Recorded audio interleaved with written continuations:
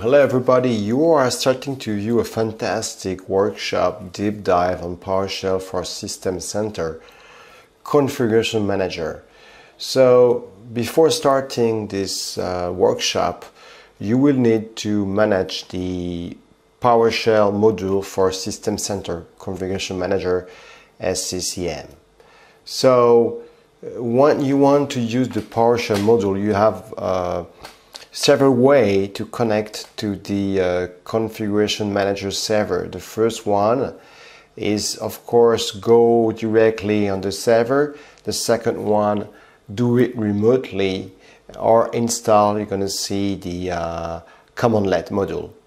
So you must ask some question. Okay, you must ask you some question about which version do you have. Do you want to import it or install it, and how to discover all the commandlet that you just retrieved. So first thing, you must be aware about the version you have. Here I just paste a URL directly at, I think that you know this website, it's build number WordPress /SCCM. So the first thing is to know which version you have, because in each version you have new PowerShell commandlet. This is very important to see in which version you have. So to see the version, I'm going to show you first how you see that. So here you go directly to your SCCM GUI console, you go in administration, and here you have site. In this site you have the name of your site. So my site is Atom site, primary site, the name of the server, active, and the site code. The site code is very important because this is a way that you can connect directly to your drive, the PowerShell drive, and start to use PowerShell commandlet. To see your version, you must go on properties here. When you go on properties, you will see here in general the type, the parent, and here is the version, and here is the build number. So to have this information, let's go directly on our site, and we're gonna go here and type SCCM build number. When you go here, you access this build number, and you must find, so actually, like I told you, our site is with 8498130, so 8498. So 8498. So 8498. So if I go here, you see that actually the build number is this one. So that means that we are in SCCM 1702. You see that you have, after the 85401000, this is the SCCM 1706. After you have also the 85771000, and until of course the 1802 with the last one. Watch out about the technical preview. It's not in this course, but just to say you that a technical preview is limited to English to 90 days, and I think maybe 10 devices. So be attention about that. But here, in our case, we are in 1702 here. Okay. So this is the PowerShell. So this is our version here. Okay. So this is important to see when you're running PowerShell, which version you are. So now that you know your version, in this situation it's build 8498, and that you went on this website, let's see how can you manage the PowerShell module. So you can, if you want, download the SCCM commandlet library. I just give you here an URL where you can go and download it. When you download it, he will download it locally to your computer so you can use it remotely. The other way is to do import module. I'm going to show you how it's working. So let's go directly to our SCCM server. So here, I'm gonna just, sorry about that, this is why our last module about, the get discovery method. So I'm just gonna add a new one. So if you want to load your module, something is that you must be aware about something is when you run PowerShell, if I run this PowerShell here, and I'm going to make it a little bigger. So let's change our properties and get something more readable. Okay, if I do get, for example, CM site, I don't have anything, see? So if I do CDS01, I don't have anything. Why? Because the PowerShell module is not loaded here. So, oh, sorry, I did a mistake. I wasn't on the good computer. This is the good one. So I'm stupid, sorry about that. So let's run PowerShell here.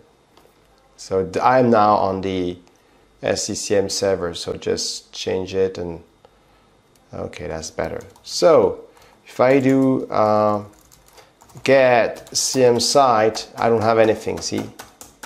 Why? Because the module SCCM is not loaded. Okay, if I do a get module and I do a list available, you will see that when I run PowerShell from my box where my SCCM is installed, I don't have any PowerShell module. Okay, so if I see here, I don't see them here, and if I go up, you will not see a SCCM here. See, so what you must do is that you must import it. So where is it?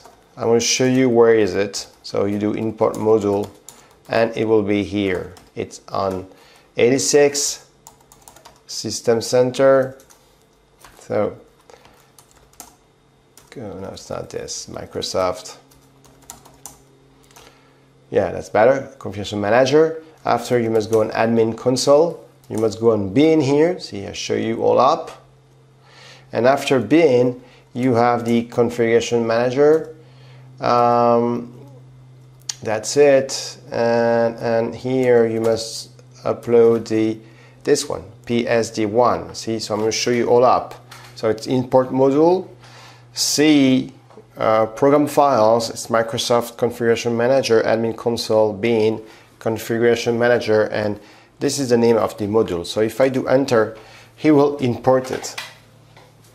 You must know something is that when you import your module, he will import all the PowerShell command that we will see in this workshop. So, okay, so that's better. So now, if I do a get module list available and pipe it, I'm going to pipe it to a file, module with an S dot text. If I now, for example, do a notepad of my module, I can see that now he has loaded my configuration manager.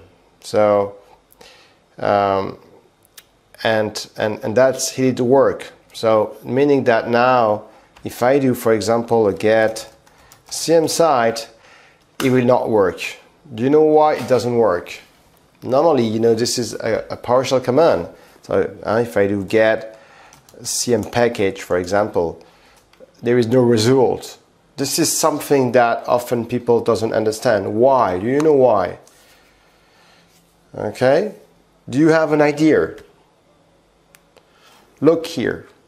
This command cannot be run from the current drive. You must know something is that your SCCM here site code is S01. So if I want to connect, I must do CD S01. Okay, and now of course if I do there, I have all my console, all the folder that I have in my console, so configuration item, this is for compliance, I have my device collection, my driver, OSD, package, query, software metering. So if I do now get CM site, here is information about my site. So to see all the command that you have, okay, you can say get command and minus module and configuration manager. When you do that, you have all the command to manage your SCCM. So we have a lot of them, because if we do, for example, a measure object, you will see that you have 787 commands, so it's a lot. The thing is that when you want to search for a command, the best thing is you get help. Okay, so for example, I need all the commandlet where there's name application. For example, if I do that, he will just send me all the command for where is the name application. Of course, the problem is that you have it also here, and this is not SCCM, but I have it here. This is better. See? So here it's all the command. The other way is that when you run this one, you can do an out-grid view. If you do an out-grid view, this is very nice. Why? Because here you have now all the command here, SCCM, and you can say, okay, I want to manage collection. So if I type collection, you will see here only the command where there's name collection. If I want to manage, for example, boot, here, this is my boot, Windows PE, for example. If I want to manage my role here, I have, you know, import, get CM site role, okay, add a role, for example. So it's very simple here to add some criteria and, you know, just search the command. So all is here, see? So if I want, for example, to have all my command about, you know, task sequence, sorry, it's task sequence, see, all is here. You know, for example, get CM task sequence, okay? So if I do a get CM task sequence, I will have my test sequence, okay? This is the test sequence we will create in the lab. So is it okay for you? Remember that if I go back to my C here, and after if I do a get, it doesn't work anymore. Why? Because he's not in his good drive. So that's the way you do it. Another way to connect to your SCCM is to use here, all up here, connect via PowerShell, and connect via PowerShell, you know, it's the integration mesh engine. So this is the graphical way. So if I run this one, something is nice is that if I run it, he will do all the work. So he will connect directly to the module and go directly on the drive. So that's a good way. The problem is that if you run PowerShell without running by the console, it will not work. So if I do now A, he's doing the work. C, and now you see that he's directly here. Okay. You have also the way that it's published by Microsoft, Redmond, so this is a good way. The other way to connect also is to go by connect via PowerShell ISE. So this one, he will not run it. He will just display you the command that you must run. So he tell you, okay, you must, oh, sorry, it's this one. This was another thing. So he say, okay, run this one. So see, he's running this one. And after he's set location to SO1. So set location to SO1, this is the way that, you know, you do the set location. And import module here. So if you see this one, for example, here is the you know, the folder where it's actually running and importing the PSD1, and after if you do set location, this one, he will do it directly. Okay, that's good. So now we're going to jump to our Windows 10 machine, and in the Windows 10 machine you will see how to remotely access your SCCM server. This can be very nice. So I'm here. If I do a get CM site, I have nothing, because of course I don't have the module SCCM which is loaded on my Windows 10 client. So if I want to connect remotely